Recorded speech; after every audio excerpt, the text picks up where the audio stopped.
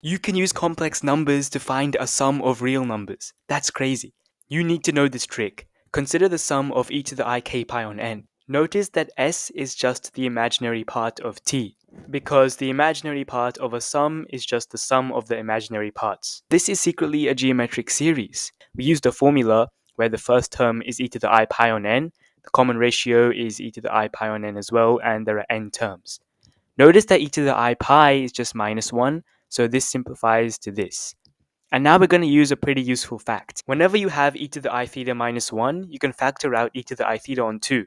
And this remaining term is in the form z minus z conjugate. And this is quite useful because it cleans up the expression. So let's apply this to what we have and simplify. Now we just take the imaginary part of this sum to get our target sum s. And that turns out to be cot pi on 2n. And so that's how